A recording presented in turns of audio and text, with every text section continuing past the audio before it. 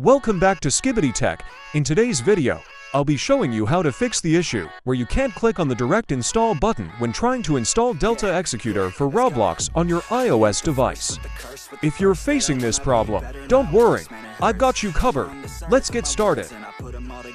As you can see, when I open the website to install Delta Executor, the direct link is gray, and I can't click on it to install Delta Executor in my iOS device. To fix it, it's very simple. Simply open Setting, then open General, and then open VPN and Device Management. Then open DNS, and then set it to Automatic. That's it. Now simply open Safari, and then reload the website again.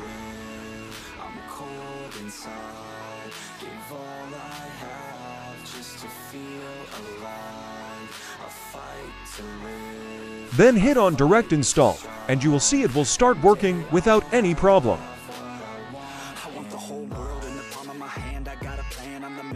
That's it, guys. Hopefully, this solution helped you fix the issue, and now you can install Delta Executor without any problems. If this video was helpful, don't forget to like, share, and subscribe for more troubleshooting guides. Drop a comment below if you have any questions, and I'll see you in the next video.